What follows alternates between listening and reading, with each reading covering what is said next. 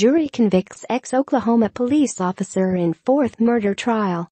A white former Oklahoma police officer was convicted of first-degree manslaughter in the off-duty fatal shooting of his daughter's black boyfriend after jurors in 3 previous trials couldn't decide whether to find him guilty of murder. Jurors deliberated about 6 hours Wednesday night before finding ex-Tulsa officer Shannon Keepler, 57, guilty of the lesser charge in the August 2014 killing of 19-year-old Jeremy Lake, who had just started dating Keepler's then 18-year-old daughter, Lisa. The jury recommended a sentence of 15 years in prison. A sentencing hearing is scheduled for November 20. Lake's death occurred 4 days before a white police officer fatally shot an unarmed black teenager in the St. Louis suburb of Ferguson on August 9, 2014. Brown's killing touched off months of protests and became a catalyst for the Black Lives Matter movement, which decries police violence against minorities and calls for greater transparency from law enforcement officials, especially in cases of officer-involved shootings. The issue of race had also become an undercurrent in each of Keepler's previous 3 trials, with only one African American being selected for each jury and accusations by civil rights activists that Keepler's attorneys were purposely trying to exclude potential black candidates.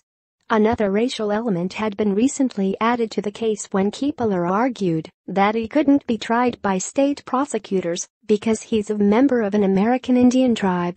A judge determined the 4th trial in less than a year could move forward in state court. Keepler says he's won 128th Muskogee Creek. Keepler's attorney said the 24-year police veteran was trying to protect Lisa Keepler because she had run away from home and was living in a crime-ridden neighborhood. Defense attorney Richard O'Carroll said Lisa had been in and out of a homeless shelter after her father forbade her from bringing men home into the house. Keepler told investigators Lake was armed and that he was acting in self-defense, but police didn't find a weapon on Lake or at the scene. "He's bringing it, I'm bringing it," Keepler said from the witness stand. "It was either him or me. I'm not going to stand there and get shot." Keepler retired from the force after he was charged. Prosecutors said Keepler first watched his daughter and Lake from his SUV before approaching them on the street. Lake's aunt disputed Keepler's self-defense account and has said her nephew was reaching out to shake Keepler's hand to introduce himself when Keepler fired. During closing arguments, Tulsa County Assistant District Attorney Kevin Graham referred to Keepler's claim that he thought Lake was armed as the phantom gun defense.